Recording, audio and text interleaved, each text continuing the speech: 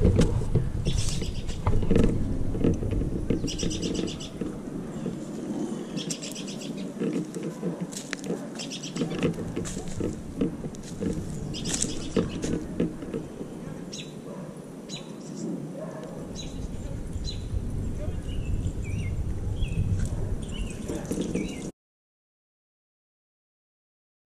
everyone, today we're going to talk about a boot that I ignored for quite some time, did not think much of, but now I am 100% in love with it, and that is the Red Wing 8884, the Camouflage Moc Toe.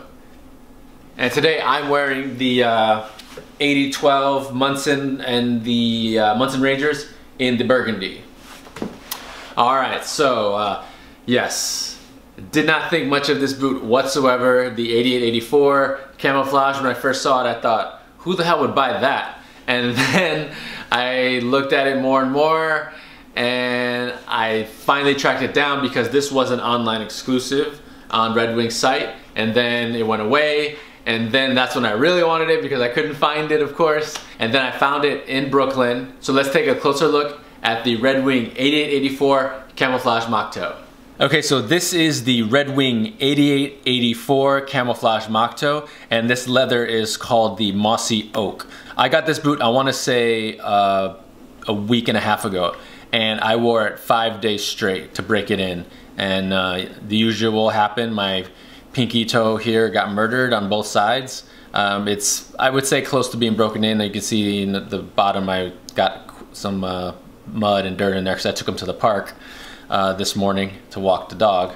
But I immediately changed the laces into orange, and when you feel this leather, this Mossy Oak leather, it feels like plastic. It doesn't really feel like leather initially, but it's such a, finally that I have it, it's such a cool boot. I know I was like, what, that's so weird, a camouflage boot, I don't know, and then I was like, hell yeah, I'm totally getting this boot. So we have the traction tread sole that I've already been wearing and beating up. This is made on the 23 last, and Goodyear welt, and this is a 6-inch moc toe, and we have the camouflage triple stitch, oh yeah. And what else do we say about this boot? It's just, it's kind of cool. After, I actually had to get, this is a half size big, but I just put an insert in there and it's totally fine. And the one thing I like about this boot is that the way the hide is that it's this entire Mossy Oak. So you're not gonna have, if I had two pairs of these boots, they won't look the same because of the way it's cut. So I think that's just really cool, that if you look at another 8884, all these little details are going to be different because of the way the hide is cut. So I think that's kind of cool too. So I was thinking I should get another pair of these and they would be totally different. So I'm kind of debating that, but they're just not easy to find. So I'm going to show you the inside of the boot. We have the leather insole here, and the leather here in this inner part is really quite soft. So this is, you know, this is super smooth because it honestly does not feel like leather. Kind of like the Skagway Moc Toe feels more like plasticky. This is the same way, it feels more like a plastic, although it is leather. So you have that beautiful leather there. All right. So yeah, this boot I definitely slept on, but I honestly really like it now. And I'm gonna probably break it in even further, and then I think I may change the sole on there. Haven't decided yet. I do like the white sole traction tread, but I think I may do something else on this. I know you can do Vibram in several different colors, so I was kind of thinking of that, or maybe just how black would look. I'm not sure, but for now I'm sticking with the white soles until they're really broken in, and then we'll go from there. But it is pretty cool. Okay, let's do the on feet. I found the 8884 in Williamsburg, Brooklyn at Jane Motorcycle. They were a half size big, but I went with it anyways because I could not find them anywhere else. And what I do is I put in the insert from Red Wing with the, it's a 3/4 insert, and the boots are totally fine that way. And Wore them 5 days straight to break them in, honestly because I was just excited to have this boot. And I guess because it was hard to track down, but I was excited to have it. And I would say one of the best things about this boot is that it does go with a lot. So I'm wearing it now with with selvage denim these are Japanese selvage denim from Gap. And the 5 days I had them on, I wore them with a khaki colored chino, which looked really, really good. They look great with black. I think I wore them with a black chino. Did I wear them? I think I even paired them with, no, I didn't go that route.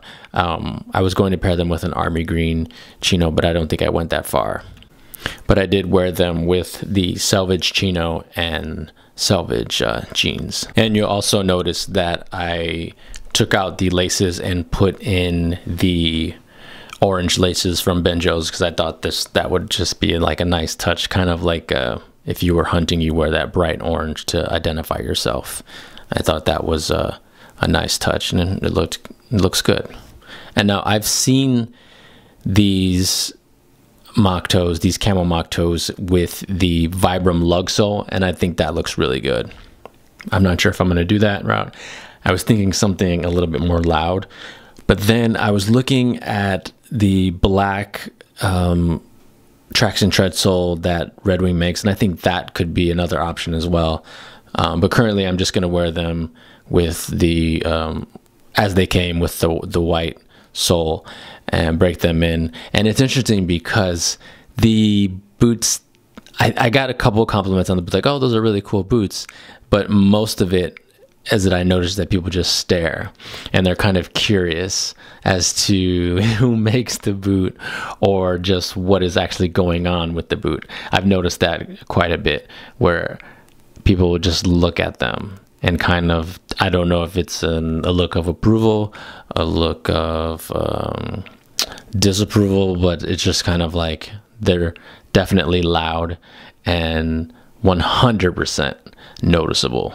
One of the interesting things is when I purchased these at Jane Motorcycle, the merchant at the store told me that most of the folks who bought this boot were from overseas. He said, you're going to be one of the few walking around New York City with these boots, because most of our stock went overseas. And I thought that was interesting, because these are available in Europe. So why they would want to buy them in the US is interesting, unless they were pretty much sold out there. But I don't know. I did see them recently on Nordstrom Rack, but only in sizes that were way small, like 4 and size 5. But I'm going to keep my eye out for that and see if they reappear on Nordstrom Rack as seconds or some kind of overstock, because I honestly would do another pair of these, because the hide is going to the Mossy Oak Leather will be different in each boot. So I was kind of like, I may do that, because they'll be cheaper than what I paid for them. They'll be probably over $130 cheaper. So that's, why not have a second pair for $130 cheaper, $140 cheaper. I'm curious what you guys think of this boot. Let me know in the comments below. I have not seen this boot reviewed much on YouTube. I think I may have seen one video where someone has like a really close-up shot of the leather, of the Mossy Oak Leather, but no one that has reviewed the boot. I'm curious what you guys think of it, and if it is too daring to pull off. But I honestly really like it. I totally 100% poo-pooed this boot when I saw it online as an online exclusive. And then I just looked at it online more, and more images, and I was kind of like, I think I could do something with this. I think I can actually like wear this and find outfits that go with it. And then I was trying to track it down, and that was very difficult. But I'm so glad that I can add these to the collection, and I'm so glad I got them. And I will wear these all over the streets of New York.